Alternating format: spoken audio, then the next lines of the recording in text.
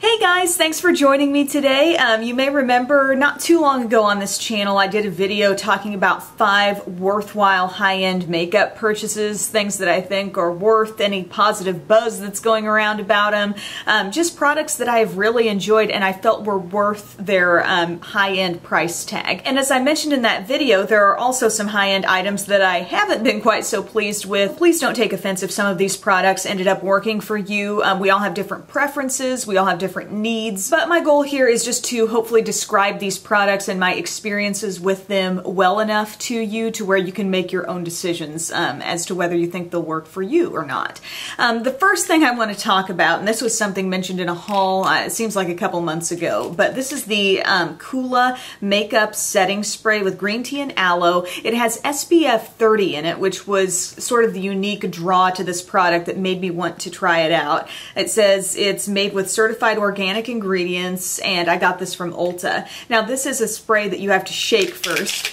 That was a little off-putting to me at the onset because, you know, when there's a napping baby possibly nearby, the last thing I want to do is shake a loud bottle around. But if that's not your circumstance, that probably doesn't really matter to you at all. Another thing that happened right off the bat with this product are all the little cracks around the cap. Now this was not a cheapo product by any means, but almost immediately that cap all the way around started cracking. Now with these makeup setting mists, a lot of times people will do, you know, psh, psh, psh, and several quick passes, you know, over their skin, several pumps of the product. Now the issue with this one is that when I do a pump with it, see what happens here? The pump actually stays down. It doesn't pop right back up like it should. And so it sticks every time. Like that's not just an occasional thing, that's every time. So I have to pull it back up and go back with it. And it's just something it shouldn't do. Now on the SPF with this has never been like my sole SPF. I'm just not comfortable with this light mist being the only SPF product on my face. So if I know I'm going to be outside or maybe I'm going swimming,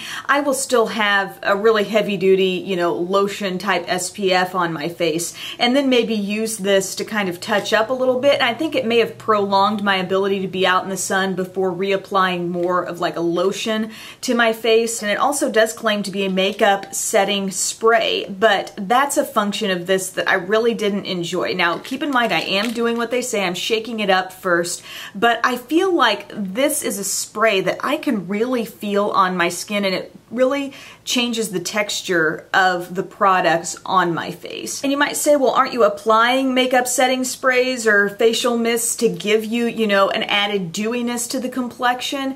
And yes, I get you on that, but normally they are still weightless. This actually, I feel like, has a heavy feel on my skin when I apply it on top of makeup. I'm talking 2 or 3 pumps of this stuff max, and I feel like it just gives the products on my skin, like I can almost feel my cheeks moving around a little bit more, like I can feel my makeup more after I put this on. So packaging wise, I have some concerns with this product, and just the way it feels on the skin, I'm not a fan of it. Another product, and this is from a brand that I have had so much success with, but for whatever reason, this product is just not working out, and it's the Estee Lauder Double Wear Stay in Place Eyeshadow Base. I wanted to try this out because I've run out of several different eye primers in my rotation, and I thought, okay, I want to try this from Estee Lauder because it's got the Double Wear name, and I have had so much good luck with Double Wear, you know, just face products. And so it looks like this. It's like a skin tone, you know, beige colored primer. There's no shimmer in it. It goes on matte, and it does have, you know, a little bit of coverage to it. So when you apply this across your lids,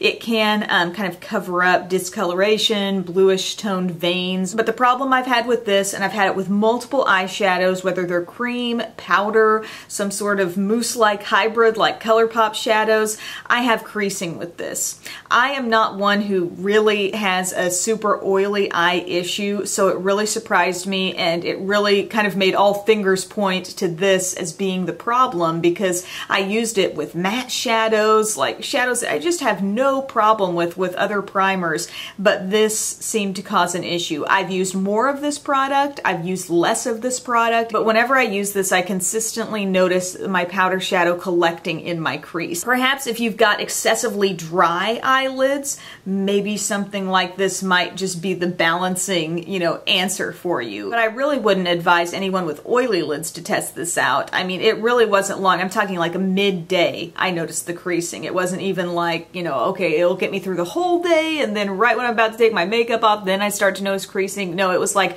midday. This just did not perform for me. So it just goes to show every brand has its duds, and I guess for me, this is the dud from Estee Lauder. Let's talk about another eye product. This is from MAC, and it's called the Studio Sculpt Lash, and we've all got different eyelashes. You know, think of eyelashes as just an extension of your hair type. Some people have great curly, thick lashes. Some people, like me, have lashes that are straight, like to point downward. And the story behind me getting this mascara, I've been trying, I feel like, quite a few MAC products here recently. Many of them I've been really happy with. But I saw this particular mascara on the website, and I had like a flashback to a mascara that I loved back when I was in college. So this would be the early 2000s, early to mid 2000s, and it was called Maybelline Lash Stylist. Does anyone remember this? It was just a straight up tiny comb for a mascara wand.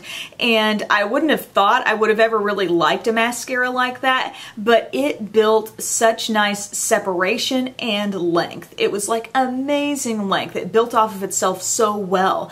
And I loved that. I repurchased that time and time again, and lo and behold, you know, as things do, it gets discontinued. So when I saw this Studio Sculpt on MAC's website, I thought that kind of reminds me of that one from Maybelline, because it's got like this flat wand here, and then you see the comb, only instead of having just one row of bristles, it does have two. I don't know if you can see there. There are two, and they kind of come out like a V. And so I was definitely willing to give this a shot in hopes of kind of recreating my experience with that Maybelline mascara that I loved so much years ago. Sadly, there are a few issues with this for me, and it's also funny. I was looking on the Makeup Alley website, which is just chock full of reviews that people do on all kinds of products, written reviews and ratings and stuff like that, and several other people said they loved that Maybelline Lash Stylist as well and were looking to this mascara, but I really don't think this is a great mascara for my kind of lashes, because first off, it doesn't hold a curl very well, and with some mascaras, you know, they'll appear to be okay right after you apply them, and maybe even, you know, as you continue to finish up your makeup or whatever, it's like, okay, they're still looking good, but maybe in a couple hours time your lashes fall. I feel like my lashes fall very quickly, like within the first 20 minutes of wear with this thing, I can notice them straightening out again. So that's pretty disappointing. I really need to wear mascaras that keep the lashes up, because when my lashes straighten out, I've learned over time, my lashes aren't that bad. They're not that short. But when they straighten out, it's as if I'm not even wearing anything on them. You know, it's like they don't even get credit for being there because they don't show up. And I even hesitate to wear this as a first coat before I wear false lashes, because the false lash is so nicely curved up, and then with this, you know, my natural lashes fall downward and I look like I've got this weird like two-layered lash thing. I do think this lengthened nicely, so if you've got maybe relatively thick lashes and you just want to extend them out, you might be happy with the length that this gives, but when I go back to apply extra coats, I feel like my lashes stick together too much. Really not what I was expecting with this kind of a mascara. I thought for sure, if nothing else, a mascara with two little combs on it is probably going to give me good definition, but it wasn't good enough. I need a mascara that really helps all of my lashes stand out, not clumping them together in little bunches. And I really just didn't expect that a comb style mascara wand would require me to bring in yet another separate comb like this Real Techniques one to go through them and separate them out again. My fourth product here is the Tarte Energy Noir Lip Surgeons Skintuitive Lip Tint. Now, if that name sounds a little bit familiar, they do have an Energy Skintuitive Lip Tint that does not have the Noir as part of the name, and as you can see, I already have one of these. It reminds me very much of the IT Cosmetics Vitality Lip Flush. e.l.f. also has a similar product. You know, it looks like just light pink in the tube, and then you apply it, and especially when you apply it to your lips,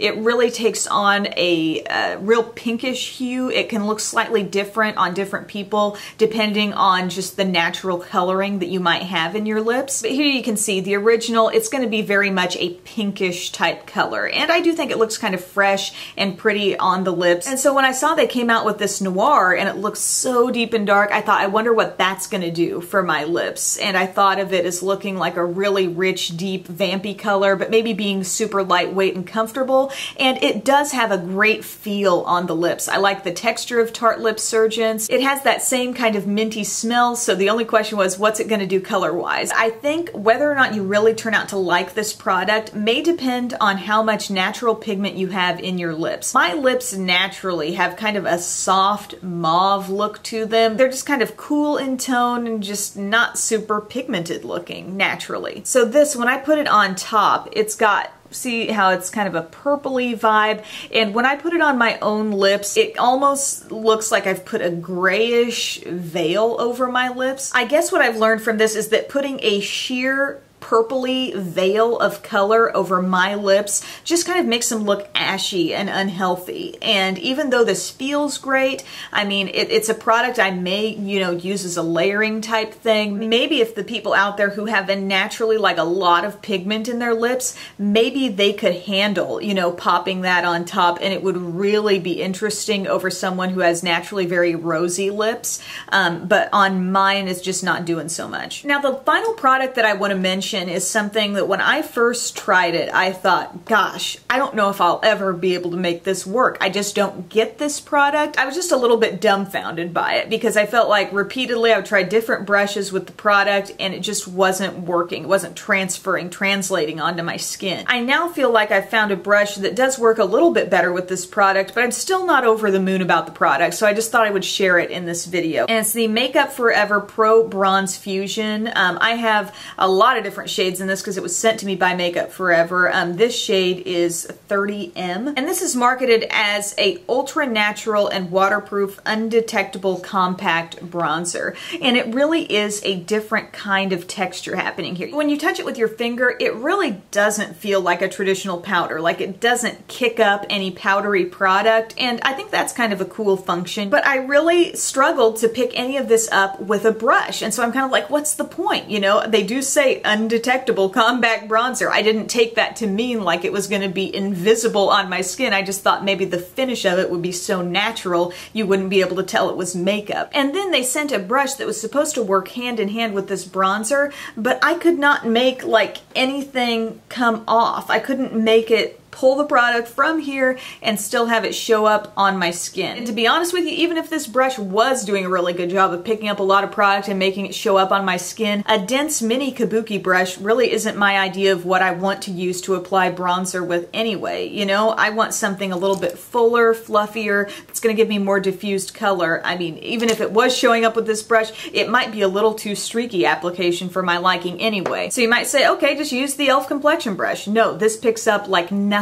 It will not pull from the product to the brush. So I try all different kinds of brushes, and eventually what seems to work is a goat hair angled type brush. This is from MAC, and it came from like a little travel holiday set, but I also have, goat hair angled brushes from Sigma that are the same style of brush. You can tell by, I've used it, you can see what's on the brush there. It picks up the product pretty well, and it does make it show up on my skin. So yippee, I finally found a brush that seems to work with this product, but I still have to do quite a bit of building up as far as, intensifying the color, and I'm just not really getting what the great advantage to this product is. There are many other bronzers, both high-end and drugstore, that can do, great work with relatively low effort and pretty much any brush you want to use too. I've had a similar gripe with the deeper tone of the products in the Makeup Forever Pro Sculpting Duos that have come out. It's that same kind of texture.